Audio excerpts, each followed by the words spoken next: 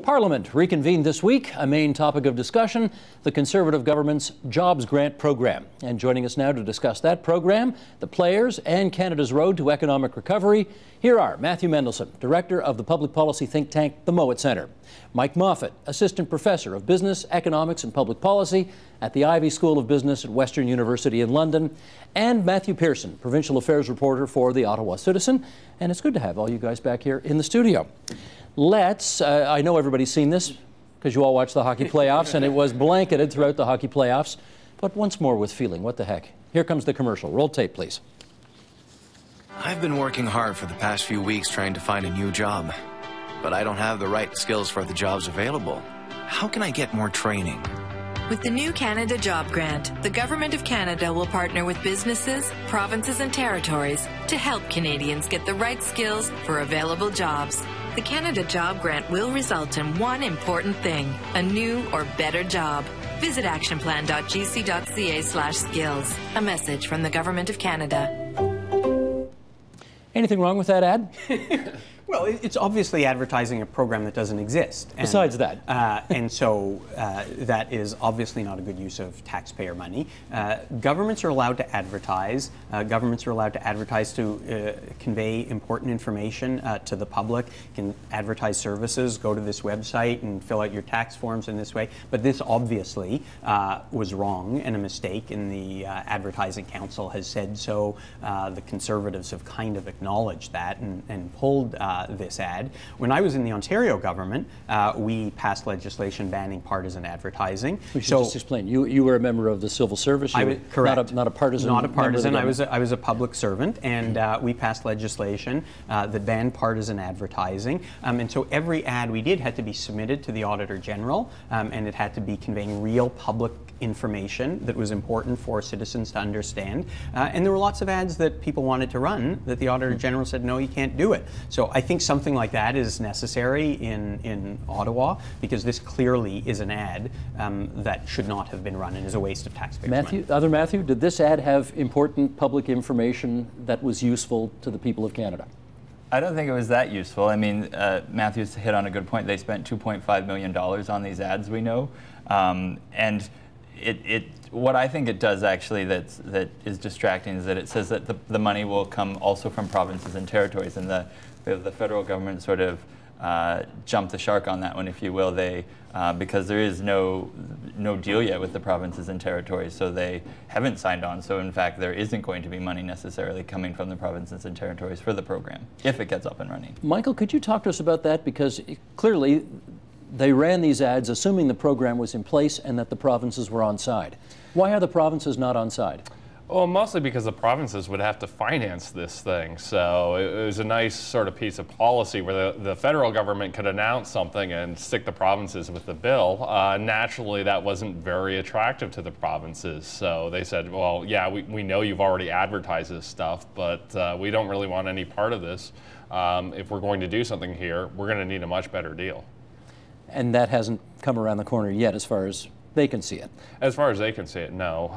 Now, any sort of provincial negotiation where you're negotiating with 10 different provinces, all that have different needs, it's a bit like herding cats. You know, and that would be sort of a best case scenario when you have a plan that everybody wants. Most of the provinces don't want to touch this if they want to finance it. Plus, you have to get 10 of these guys together. It's a very difficult thing to pull off. The Ontario government, I'm trying to remember how many years ago now, probably 4 or 5 years ago, brought in its own kind of retraining program. You did a big takeout on it, actually. You were here in the studio. Yes. It was a centerpiece of one of Dwight Duncan's budgets, Second Career, which I guess is meant to be a bit of a mirror to this federal program. How successful has that been in the interim? Well, it's interesting. Before I answer your question, I'll say that Second Career is actually one of the programs that the Ontario government says stands to be at risk, because the federal government wants to take its money that it gives to the provinces through the labor market agreements and repurpose it for the Canada Job Grant. So Second Career, other literacy and basic skills programs would all be at risk if this went forward. Your question about Second Career, it was designed at the height of the recession to retrain workers who were laid off from mostly manufacturing jobs. We know that, according to the government, as of December 31st, they've put about 74,000 people through that program. But of course, what you're suggesting in some of my earlier reporting is that the program was really good if you were at the top of the waves, if you had high literacy skills, if you were re-employable, if you were easily trained. But if you didn't have some of those things, it was going to be very hard for you to get the money and get through the system. I guess one of the things we obviously want to explore here is not just how jobs are created in an economy, but whether retraining programs, which every politician everywhere in the world swears by nowadays as the key to getting people back in the workforce, whether they really work. What does your experience tell you about whether these kinds of retraining programs really work to get people back into the workforce? Well, there are lots of different issues here, and some work and some don't. I think you have to measure them, and you pilot programs, and you test them, and you see which ones are working. But the problem with the Canada Job Grant, I mean, other than it doesn't exist, and there's no plan, and we don't know how it would work, and that it's trying to take money from provinces. You say all that like it's a negative thing. Well, so every now and then people say, well, what's wrong with the Canada Job Grant plan? And I say, well, show me the plan, and then I will tell you which of the various problems are actually likely to manifest. The Canada Job Grant is intended to get employers more involved in training. That is a good thing. We need employers more involved in training. The Canadian private sector employers underinvest in training compared to our competitors. And so, you know, profitable companies, big companies with fat balance sheets should be investing in training on their own because they need skilled workers. And those kinds of on-the-job training programs do work. But they are usually to provide people with a little bit more skills, you know, learn how to use our operating system. You have basic literacy, numeracy, computer skills. You have certain kinds of training, and now we have to spend a few weeks, a couple of months with you, making sure you know how it works for us in this company. So that can be effective. That can be very, very effective. The problem, you know, part of the backstory to the Canada Job Grant is, you know, the federal government wants to cut the transfers to provinces for the labor market agreements, and as Matthew was saying, a lot of those programs are for, you know, basic numeracy, basic literacy, you know, a kid or 20-year-olds who've been on the street or have had addiction issues. I mean, so these are hard to serve clienteles, and, you know, a month in a big company getting on-the-job training isn't what they need. What they need are, you know, they have to learn how to use a computer because they've never learned that. And so those are the kinds of programs that the federal government is going to cut. And those jobs, that training doesn't lead to a job necessarily tomorrow, but it does provide the foundation. From my perspective, employers, with a little bit of encouragement from government, have to do training on the job, and that's not a bad thing. But it's still government's job, and, you know, the provincial government's job, to provide the kind of programs currently funded by the labor market agreement to help people who have almost no attachment to the labor market get attached to the labor market and learn the foundation which will allow them to find jobs. From your perch at Ivy, based on the analysis you have done, what would you say about the efficacy of retraining programs? I think that can work as well. So the devil is in the details. There are a variety of different programs, some that work better than others. So we have job search type programs. The idea is that you become quickly unemployed. We can get you out to the labor force, you know, give you some skills, help you polish up your resume and CVs. Those tend to work very, very well. Job retraining programs are a little bit of a mixed bag. I think what you need in those is real focus of looking at, okay, what are we trying to accomplish from this? You know, what is the timeline? The worry with some of these programs is that if you have somebody in a program that's 18 months, 24 months, then they get out of the labor force for a long time, it's hard for them to get back in. So these shorter programs and ones that you can exit, you know, so say you're 3 months through a program and somebody wants to hire you, you can exit from it. They tend to work a little bit better than the sort of long, drawn-out type programs. Philosophically, do you have an issue with Government of Canada, Government of Ontario, regardless, giving public dollars to private companies to train or retrain that company's own workers? It's a difficult issue because ideally you want companies to pay for their own workers. The problem with that If I'm, company X, I train a worker and that costs me $10,000, $15,000. There's nothing preventing, say, Mendelssohn's company from poaching that worker away from me. So you need to have some sort of mechanism to allow for that. So in professional sports, for instance, you draft a kid, you have him for 6 years, you pay for his development, and then the last few years of his contract, he pays off. We don't do that in the rest of our economy. We can't kind of put people into indentured servitude. So we need to have some other mechanism for which that we can hire these people, give them the skills, and not worry about some competitor poaching them away. Can you talk about that kind of mechanism? Because it does make sense that you don't want to spend 10 grand retraining somebody who's then going to walk across the street and go work for your competitor. I mean, I think Mike is right, and there's a balanced approach here. We don't want to give windfall profits to profitable companies to train workers.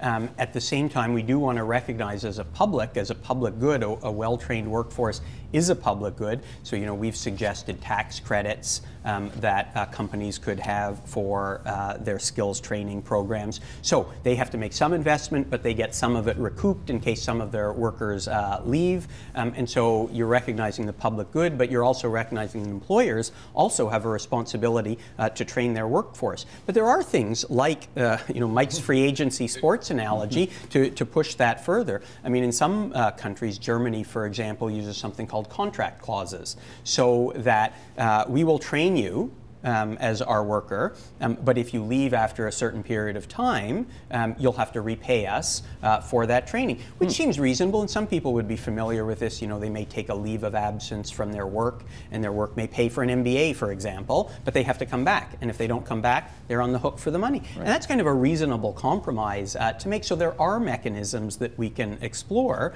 which will encourage employers to engage in more training, but also recognize that there are some risks that employees may leave. Where would you be on this, Matthew? Well, I mean, I agree. I think picking up on one of Matthew's points, we've talked about large companies, but one of the problems that people raise about the Canada Job Grant is that smaller and medium-sized businesses just don't have the human resources or the capacity to provide some type of meaningful training program.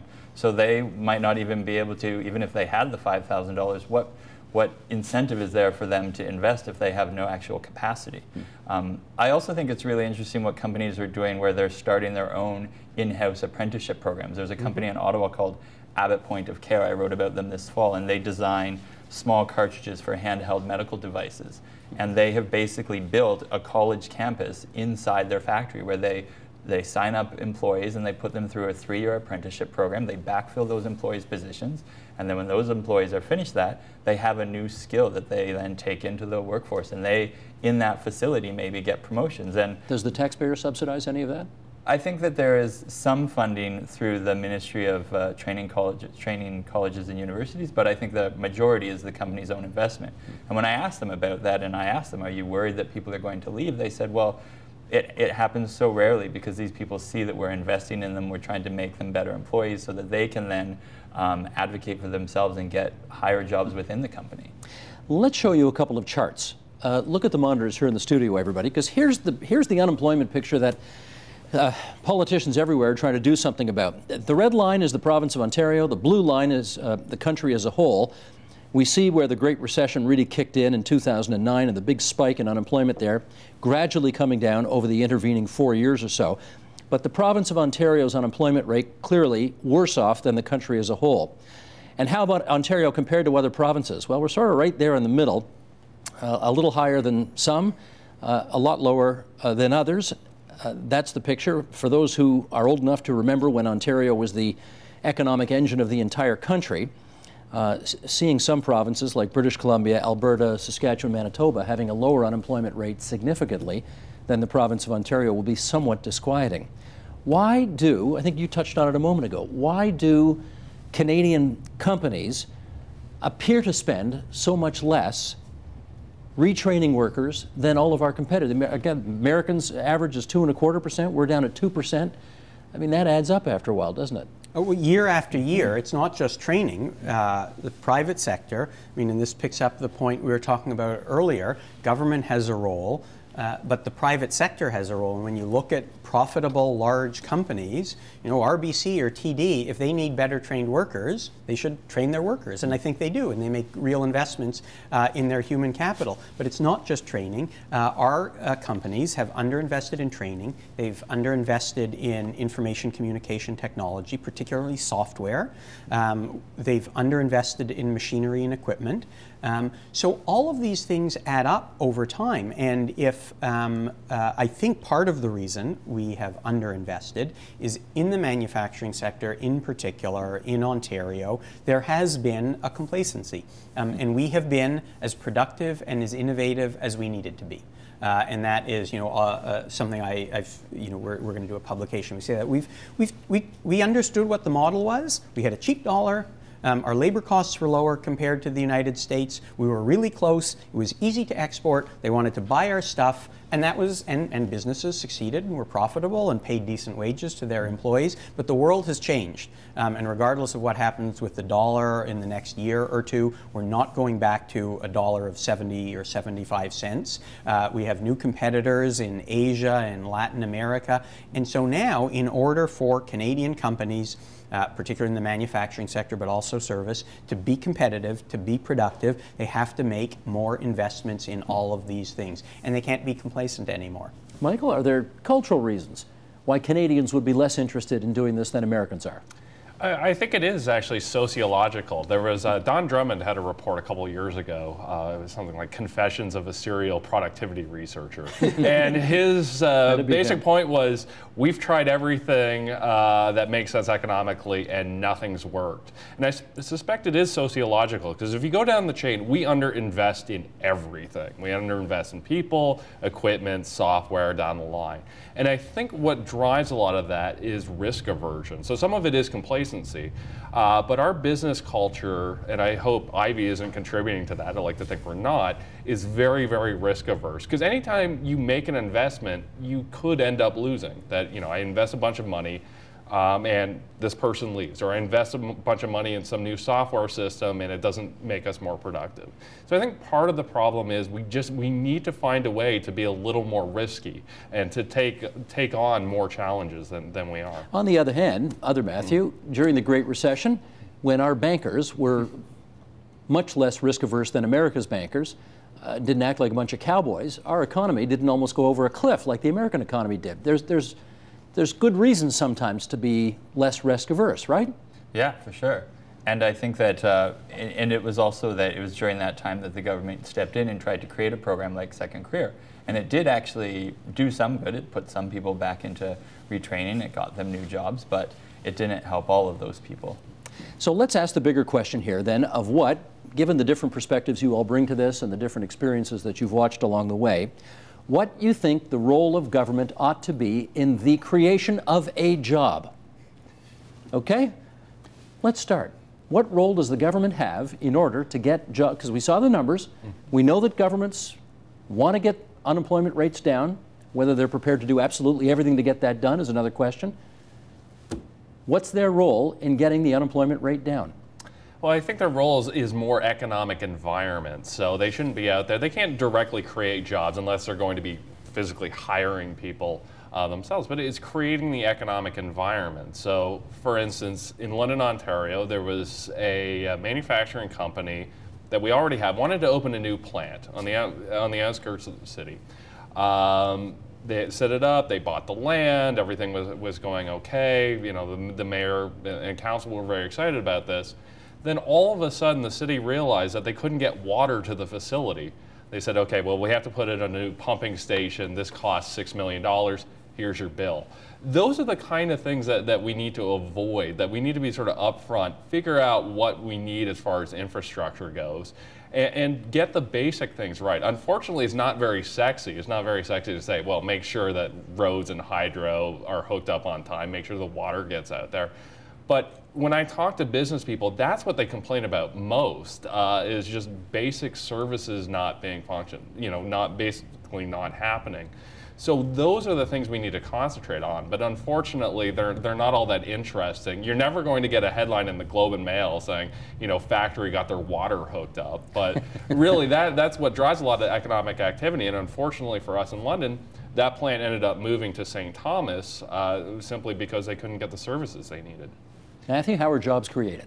If I knew, I would try to trademark it. I was going to say that it actually comes back to going even further back to training and to in the education system, in schooling through JK to grade 12, and also the college and university system that is preparing students and young people to go out into the workforce with the skills that they need.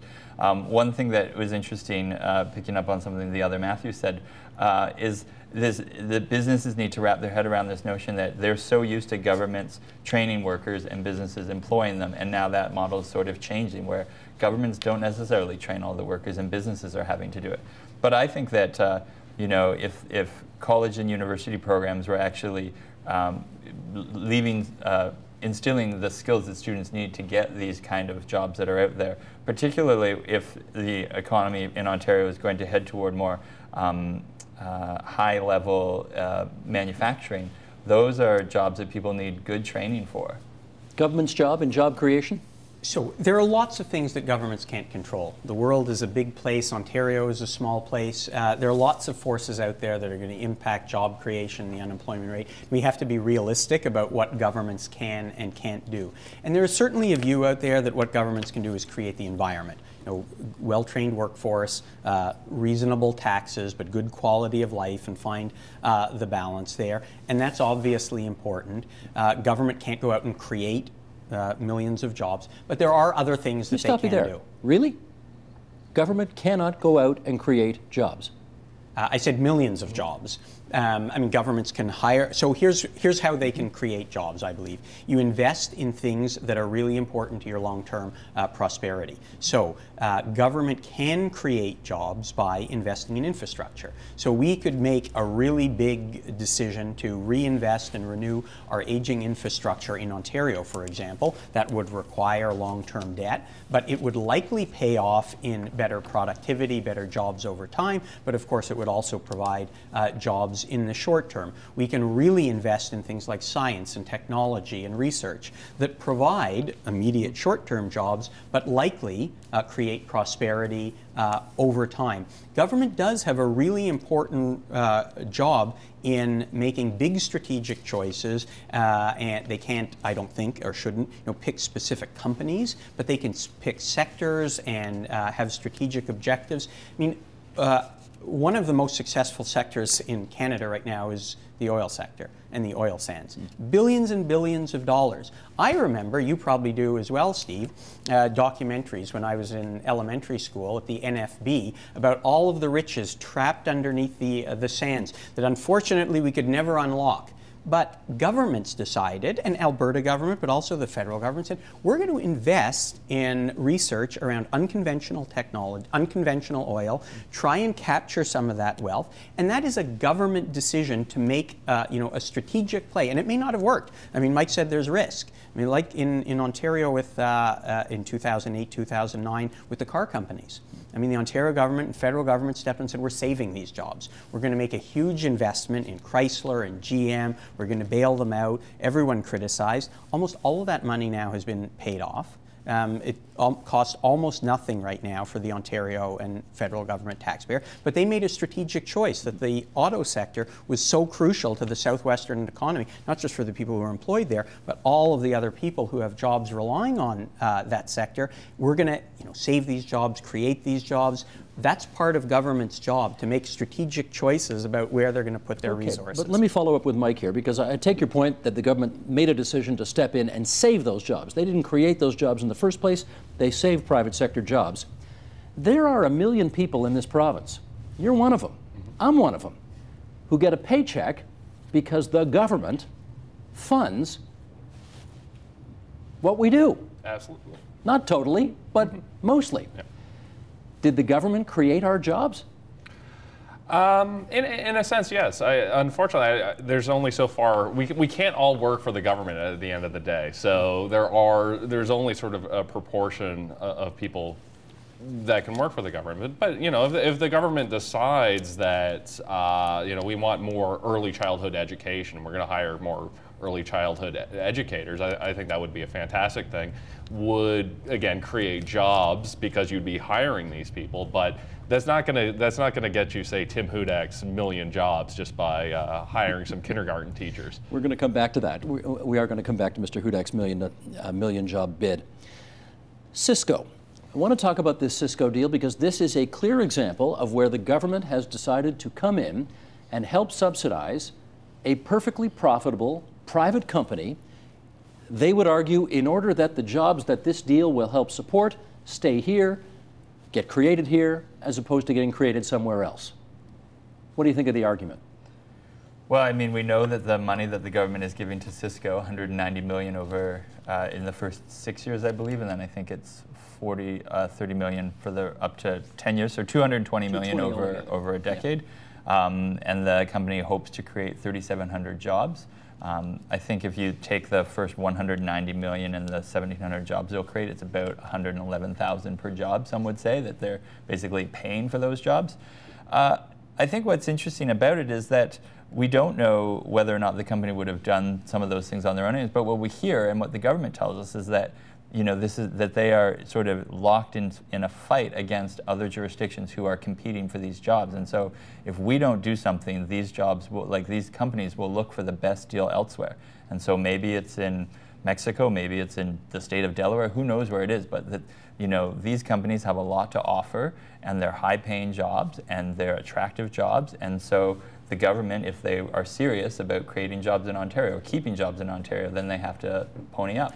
If we say to companies, come here, we'll help subsidize the job creation, we'll give you $100,000 per job, is that still, in terms of the benefit to the entire economy, worth doing?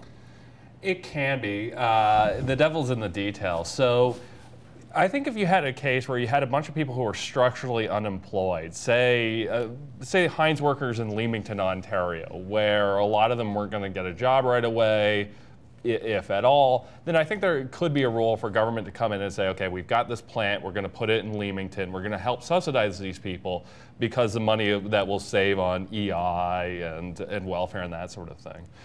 Here, I really dislike the Cisco deal. I think that's well known at this point.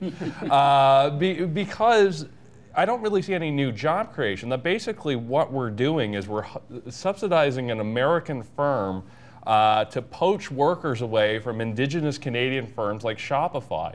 And the really ironic... Well, hang on, they would dispute that.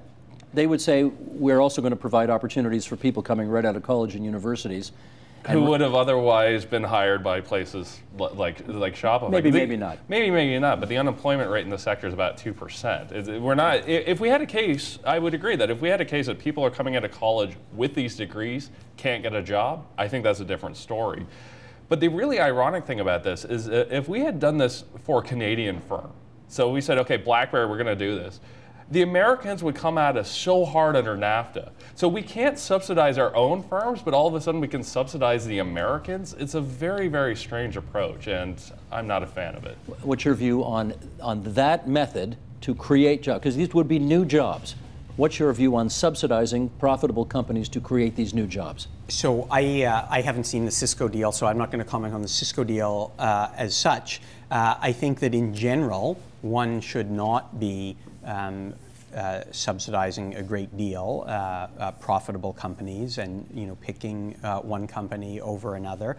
I do think, though, that there are lots of instances now where profitable multinational corporations come and say we're looking to set up a plant or set up a research site and come to the table and help us. And sometimes that's a little bit of money, but sometimes it's connecting the water pump.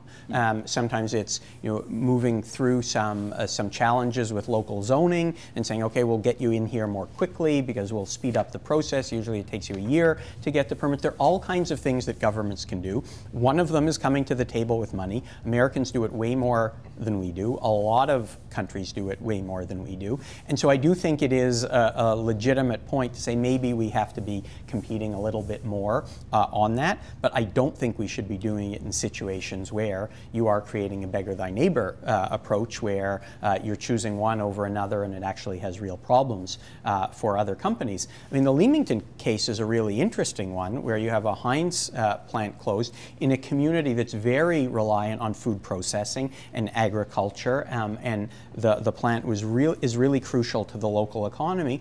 And there I know that the government is having conversations with other people in the private sector and saying, okay, how can we use these resources? How can we use these people? How can we use this plant? And so government kind of comes in and uses its moral authority to say, we want to help this community. Can we find another private sector investor who needs this plant? And if we need to upgrade it a little bit and we need to write a little bit some checks, the costs are going to be way offset by the savings in social assistance or other things. And I think that's a perfectly legitimate role for government.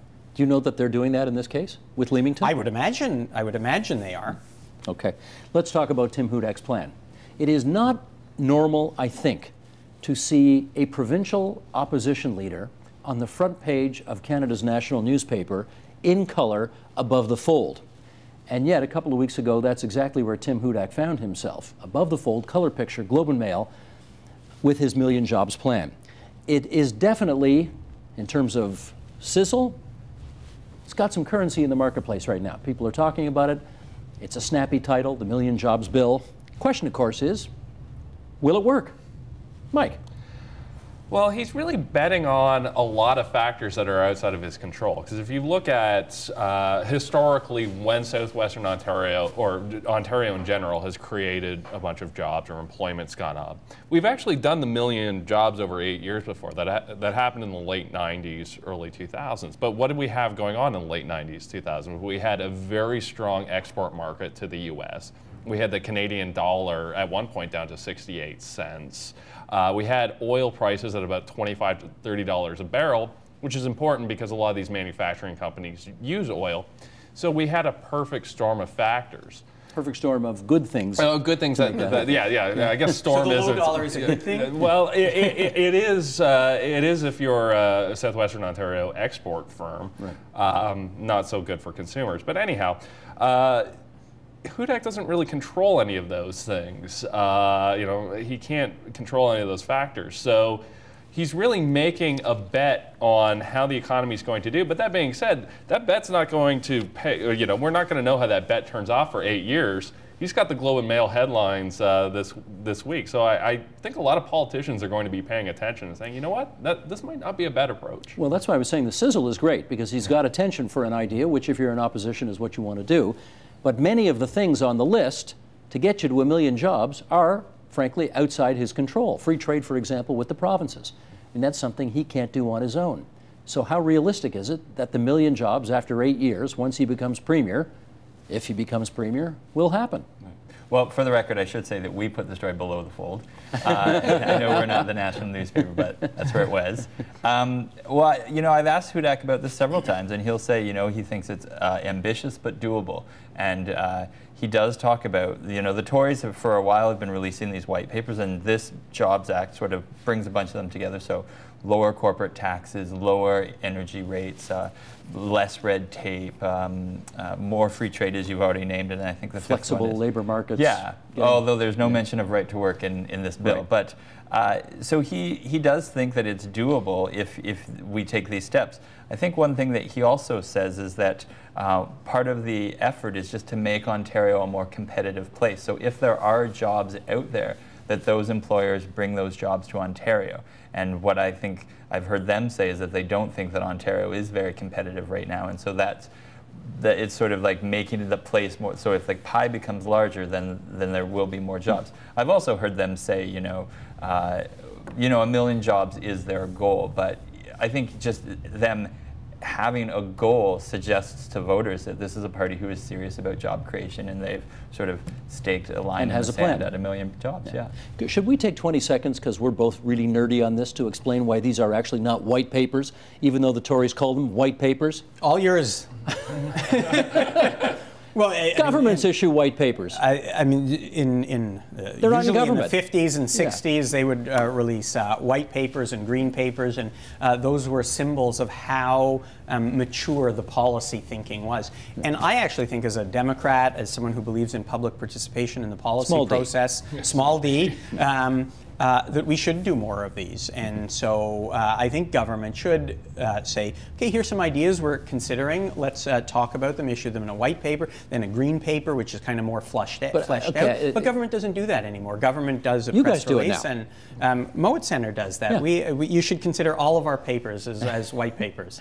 Well, but no, they're discussion papers. They're not white papers because you're not the government. That is true. Anyway, the conditions upon which those million jobs would be created if the Million Jobs Act passes, does that have any connection to reality in your view? So, I mean, as Mike said, and as the other Matthew said, he's the other Matthew, I mean, it requires a lot of things to go well, and I think it's more symbolic than real. I mean, I don't think on day 8, year 8, they expect like exactly 1 million jobs we hit. It's not like the Jerry Lewis telethon where in year 8 they're going to try to get to the million. It's a symbolic thing. It says, here's our agenda. We think it will create a lot of jobs. Okay, but starting and then people can have a discussion about that agenda. I mean, lower corporate taxes. I mean, you can go through the list of their agenda. But that's what I was going to say, Matthew. Yeah. We have seen for the last several years, the current Liberal government of Ontario has consistently cut corporate tax rates during the 10 years it's been in power. Well, not during the first few years, but eventually they got around to it. It has not resulted in a significant, or maybe any uptick in job creation in the province at all. So I think on the tax environment, Ontario has a very competitive tax environment right now. Hasn't resulted in jobs, though. And it has not resulted in jobs. When you look down the list of what the Ontario corporate sector has said they needed. They wanted cuts in corporate taxes. They got. They wanted cuts in the capital tax, the elimination of the capital tax. Tax sort of on their capital sort of sitting in the bank. They got that eliminated. They wanted a harmonization of the sales tax and elimination of the PST, the provincial sales tax. Which they got. They got that. So they got a very competitive tax environment, and they have not been, I mean, some companies have been, some sectors have been, I mean, the financial services, health research, I mean, there are lots of sectors that you could go through. But mostly, as the finance minister and the governor of the Bank of Canada said, they've been sitting on a lot of dead money. They have a lot of very profitable large companies, have very flush balance sheets. And yes, I do believe they should be investing more in training their workers, information communication technology, all of the stuff we've been talking about. And I don't think a more competitive tax environment will create lots more jobs. There are other things that might do it, but I think the reality, as you have said, Steve, is the private sector got a lot of what they've been asking for on the tax environment. And now maybe it's time for them to step up. We got about a minute and a half here. Mike, let me give it to you. After it's all said and done, a lot of the public looks to government to quote-unquote create jobs. Have we concluded today that they really kind of can't? Yeah, I think that's fair, and I think it's unfortunate that governments get far too much credit when things are going well, and not nearly enough credit when things are going badly. And unfortunately, a lot of the things that you can really do to help employment are very, very long term. I think one of the best things that you could do is invest in early childhood education for children at risk. Well, okay, that helps whoever's premier 25 years from now. Right. So there isn't a lot you can do, but that being said, you take a poll, everybody cares about jobs in the economy. It's point 1. So naturally, politicians feel that they have to do something there when really a lot of this is out of their control. Gotcha. Gentlemen, thanks for this conversation tonight. We didn't solve the unemployment crisis, but I didn't think we would. But we had a good chat about it. Matthew Mendelson, director of the Mowat Center, Mike Moffat from the Ivey Business School at Western University, Matthew Pearson, provincial affairs reporter for the Ottawa Citizen. Thanks, guys. Thank you. Support Ontario's public television. Donate at tvo.org.